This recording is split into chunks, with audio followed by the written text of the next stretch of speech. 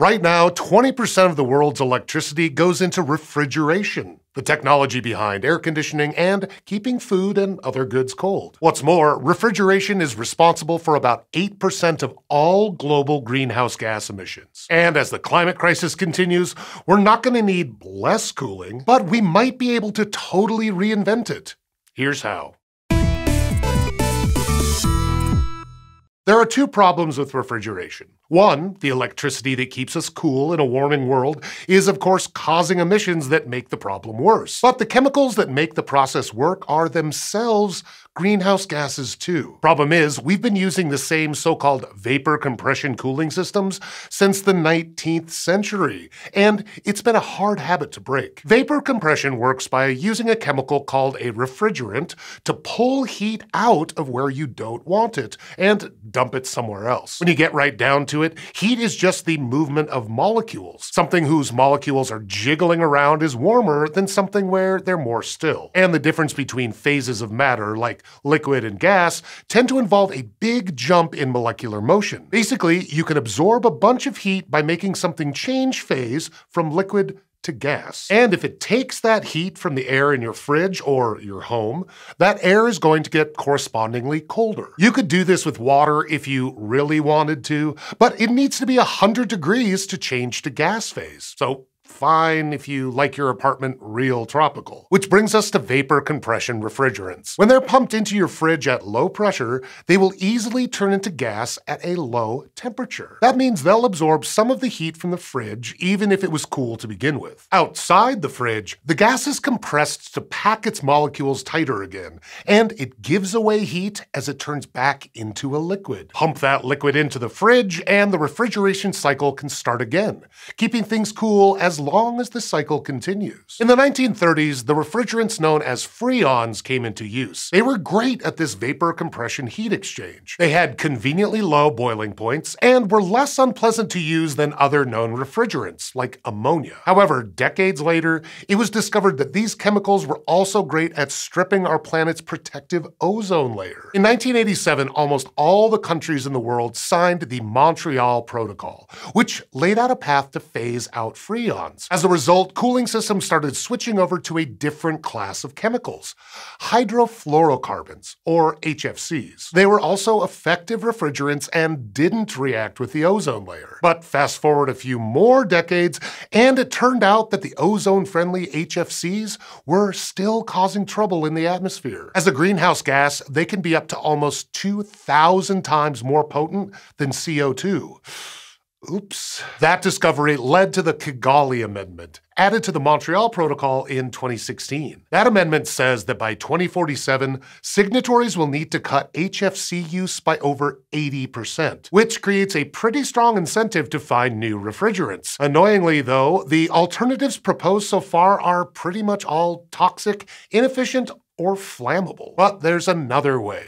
We can ditch vapor compression altogether. Some modern green refrigeration technologies use something called the caloric effect. Many of these use solid refrigerants, which can't leak and escape into the atmosphere. When you apply an external force to certain types of solid materials, that force causes their molecules to move around in some fashion, and the material heats up. Remove that force, and the molecules shuffle again, meaning the material cools down and is ready to absorb heat from the environment. It creates a totally different kind of refrigeration cycle. One example of this green cooling technology is called magnetocaloric refrigeration. It uses a magnetic field to activate its solid refrigerant, and it does that pretty well. The efficiency of any refrigeration technology is measured against the so-called Carnot cycle, which is a theoretical ideal cycle of refrigeration with 100% efficiency. And in the lab, magnetocaloric cooling reaches up to 60% efficiency. That's better than most of the good old vapor compression fridges. But this technology needs powerful magnetic fields,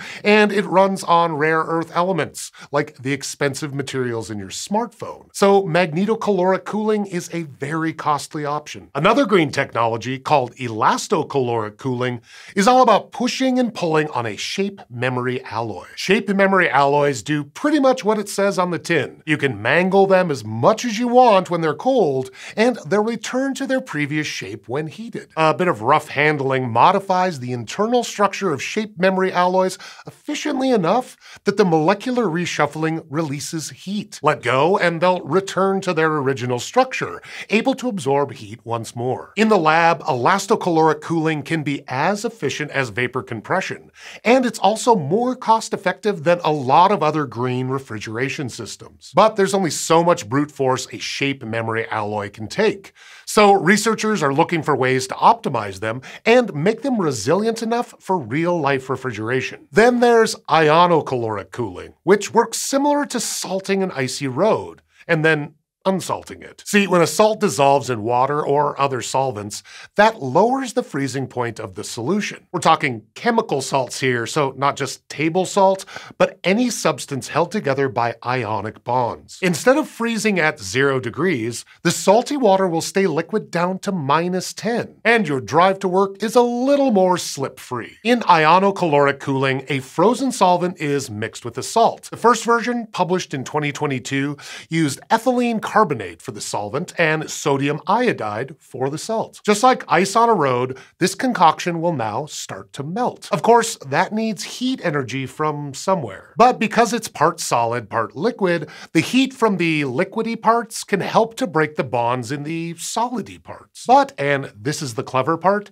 breaking bonds absorbs heat without an increase in temperature. Effectively, that decreases the overall amount of molecular motion and works out to the solvent cooling itself. Afterward, that salty slurry is pumped away to ditch any heat it picked up from the environment while melting. Once that's done, electricity pulls the salt ions out of the solvent. Since the ions are charged, this is easy to do. Without the salt, the solvent will now easily freeze again and give away the heat it needed to melt. Ionocaloric refrigeration is pretty energy thrifty. You mostly need additional power to pump the self-cooling slush around and then filter the salt out. Unfortunately, so far, the actual efficiency of ionocaloric cooling is only around 30%.